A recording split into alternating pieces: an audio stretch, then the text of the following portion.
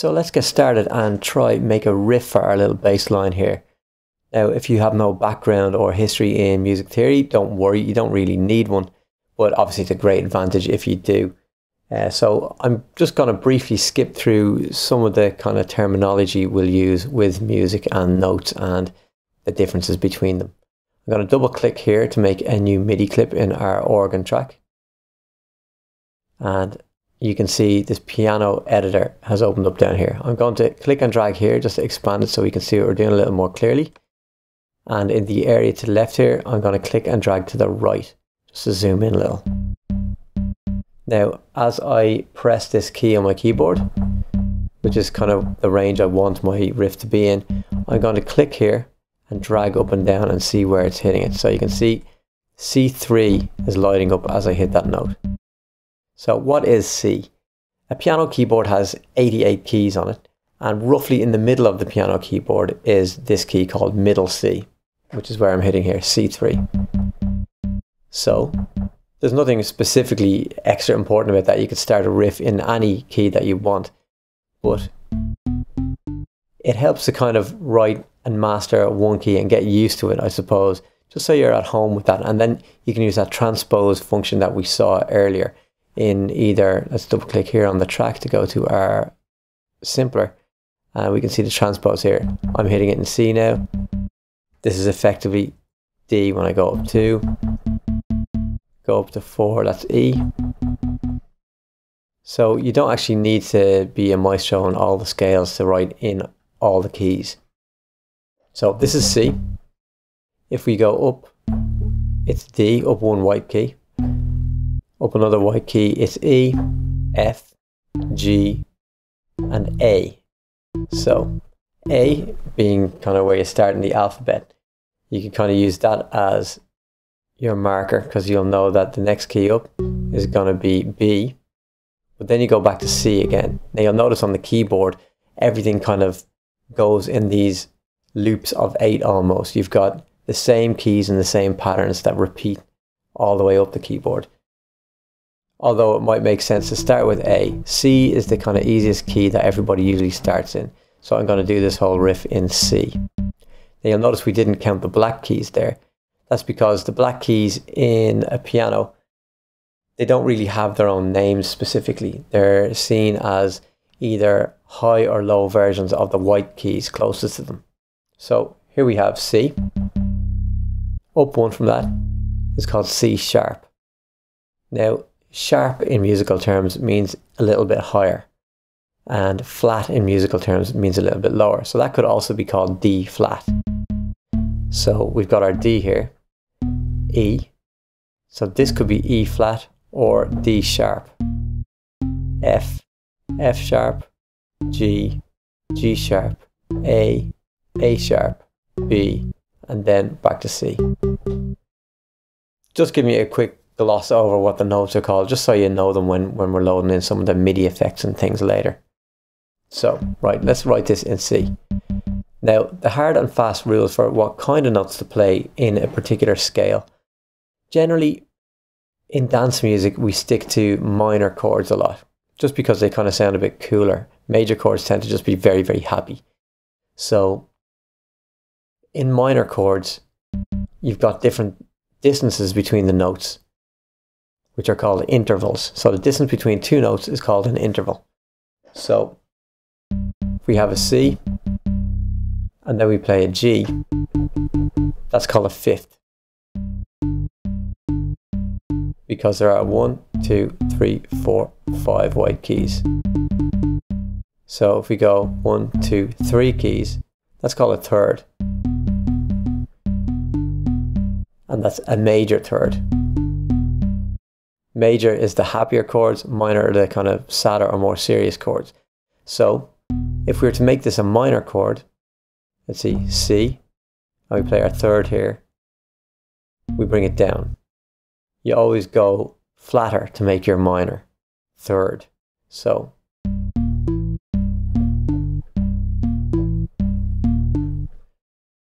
just by sticking to those kind of rules, we can make our riffs a little bit kind of cooler, a bit more edgy by keeping them in kind of minor scales. So I'm going to keep notes. So just check the notes that actually come with the chorus, because I'm not going to go into them right here, right now. We're just going to make a simple riff right here, right now, because you can always mess around and make your own riffs and pick this kind of stuff up as you go along. But I'm going to include some of my kind of hard and fast, quick rules for writing music in dance music styles, stuff that will work most of the time and will basically help you write musical riffs to the best of your abilities that will sound good in a dance music genre. So let's have a listen to our drum tracks. I'm going to keep something a bit simpler actually. I'm just going to select all of these, move them down, and I'm going to copy this clip, paste it in here, rename this clip to simple, and just make a simple beat. Let's see.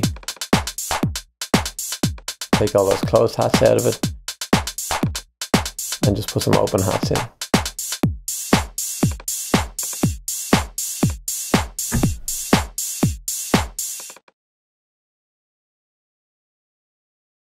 I just like to have a simple drum beat to write to.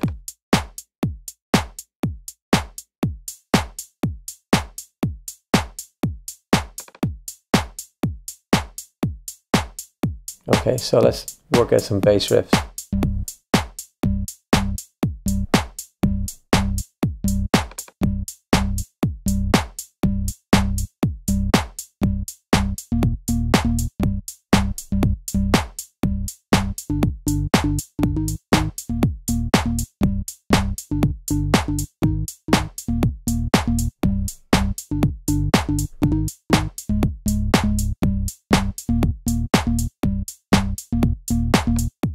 So I'm going to record in something a little bit like this, just to keep it a bit kind of clubby and a bit edgy.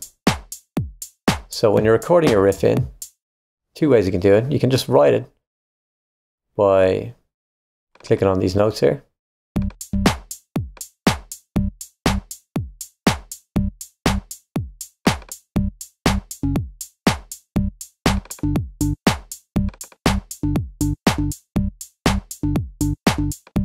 Obviously that gives you kind of good control over where you're hitting things, and you can be a lot more exact with it, but you kind of don't get to have as much fun with it, I suppose, and don't get that organic feel. So I'm going to record this in.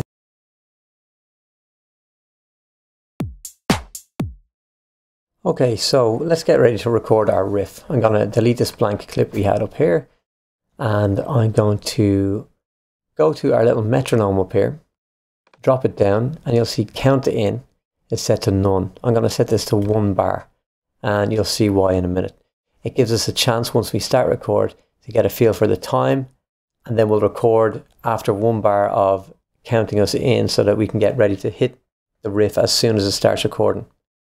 Now I'm also going to give myself an additional helping hand with Ableton here by quantizing as I record.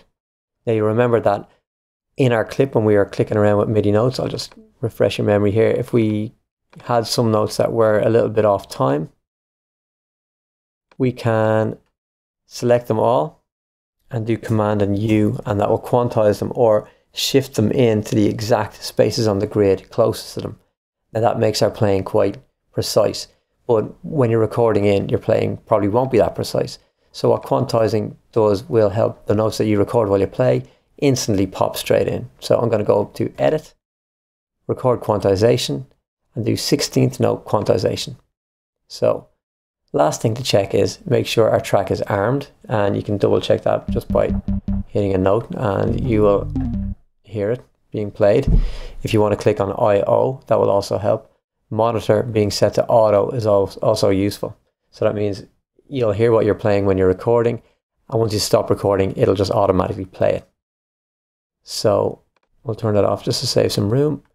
Now I'm going to hit this little record button to record in this clip slot, and regardless of this record button up here, it will automatically start recording what I'm playing. Now once I'm happy with my riff, I'm actually going to click the play button again just to instantly stop recording and start playing. So let's just have a go and just get something in, and we can always tweak it a little bit later. So listen for the count in.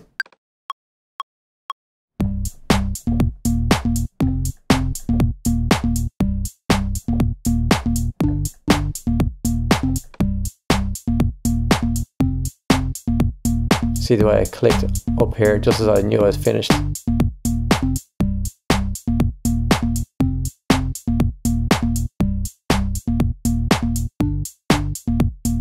You'll see my bottom note, the C, is missing off the screen here. A couple of things I could do in this scenario. Click here, drag up, so I can raise the whole view and see these bottom notes.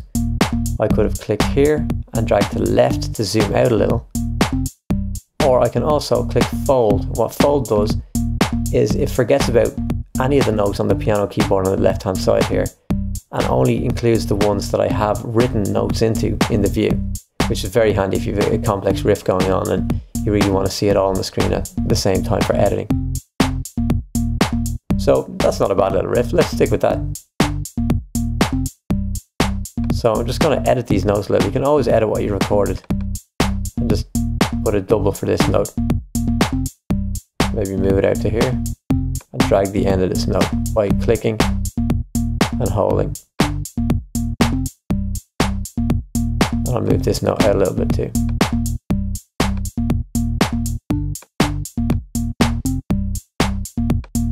That's not too bad.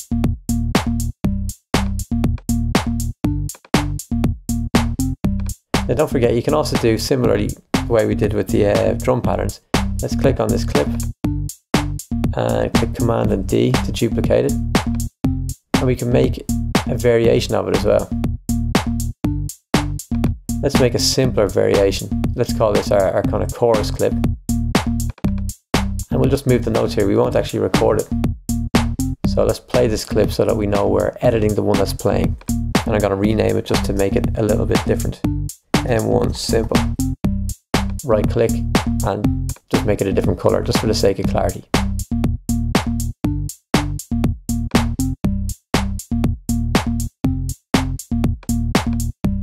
Let's try and keep our notes traveling a little less just to make it a bit simpler.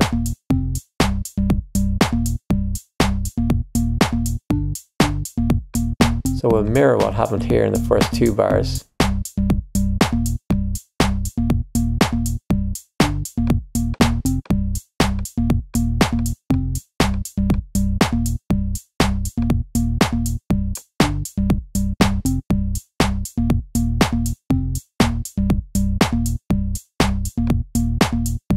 There's no hard and fast rules for, you know, exactly what to do here. Just have a mess around, click with the notes and have a bit of fun with it.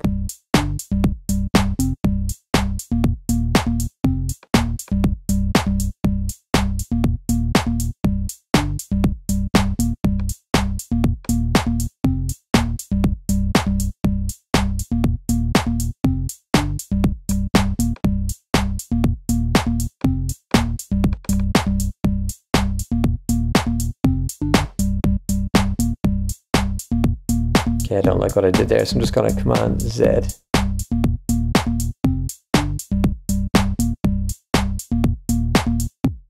Okay, important safety tip, always remember to save your set often. And if you've made some changes, maybe don't save over the same set that you had, save a new version of it. So I'm going to go File, Save Live Set As, or I could do Shift, Command and S, or Control Shift S. I'm going to do Save Live Set As. Now where I have this is on my desktop, Subbass folder, and into the same project. I'm going to save it as Bass Lesson 2, or I could call it 2A or whatever I want. And we've now got a nice version which kind of marks this in time, so we could always go back to Bass Lesson 1 if we decided we had gone too far, maybe our old version sounded better. And it does happen often. You might have a late night session, think what you did sounds great, and then next day you'll listen to it in the morning and you'll just be wondering, what have I done? You'll always have that previous version to go back to. So now we've got our simple bass riff. We'll move on next to layering a sound with a third-party VST instrument.